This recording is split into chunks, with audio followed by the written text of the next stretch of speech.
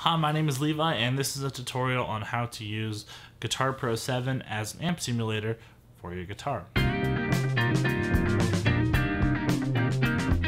So, thing number one to mention is, in order to make all this happen, of course you're going to need your guitar, a cable for the guitar, a USB audio interface, and of course you're going to need Guitar Pro. So those are all kind of the prereqs of what you need, and yeah, let's get into how this actually works.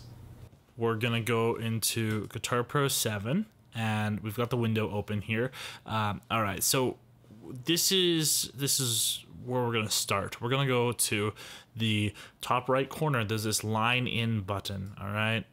By default, this is turned off, and it says, warning, audio feedback. If you basically are using a lot of gain, you can get a lot of feedback. So be very carefully, because if you turn that on, yeah, you don't want to get a whole bunch of feedback, go deaf, blow your speakers, anything like that. So yeah, start off with your volume turned down, both on your guitar and your speakers, and then very carefully bring that up in volume. Anyways, I'm going to turn mine on, and yeah, I'm going to run you through the settings to get you kind of started. So I'm using input 2 on my audio interface, but you know, use whatever input that you have. If you have one input and input 1, use input 1. I'm just using input 2 because my input 1 is used for something else right now. So yeah, we got that. Effects chain, that's just basically allowing you to use all these effects, which I think are really useful. That's the whole point of trying to use this as an amp sim, is to use the effects. So yeah, we're gonna have that on. These are what my settings look like. They're not perfect, but they're what I'm using to start with.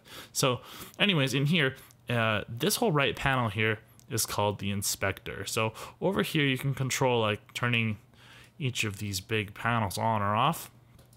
I like to have them all on so I know what I'm looking at. But yeah, over here in the right panel, the inspector panel, we're just gonna work on the track level for now. Okay, so basically in this setting that I have an overdrive setting. There's a bunch of presets.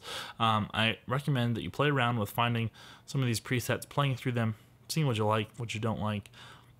There's also other things you can try.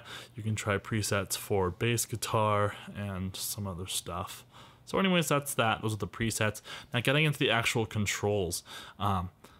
You can go into here, click all these buttons, and then you get controls for each part of the effect chain. So in here, we've got our drive, our tone, our level for our green screamer or overdrive. You know, there's presets and stuff in there too, which is kind of useful. But anyways, yeah, these are all just different controls, different parameters that we can use to kind of color our sound however we like it. So yeah, if you want, you know, a vintage amp with a tube screamer on it, then there you go. And then to EQ it, I've noticed too that by stock, like standard, the output on the EQ is quieter than normal. So yeah, anyways, with all that stuff, I like to turn up the EQ volume, and then sometimes I'll EQ it as necessary. You know, if let's say I needed to cut a certain frequency or boost a certain frequency, then you can do it. All right, so that's kind of the basic idea. One thing I'd like to mention as well is over here are the different channels. So let's say I'm on this channel. The effects that I've set up on this channel is what I'm gonna hear with my line in on my guitar. If I switch over to a different channel, now I'm gonna hear those effects. So let's say this one's like a medium gain and this one's a high gain. Then my medium gain channel, I have to click over here to hear that medium gain. And then over here, I have to click here for my high gain sound. All right, well, that's basically it.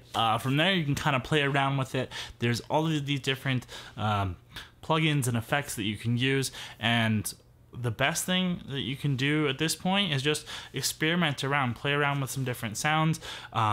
If you're not already learned up on how EQ works, watch some tutorials on EQ or compression or what different amps are supposed to sound like, things like that.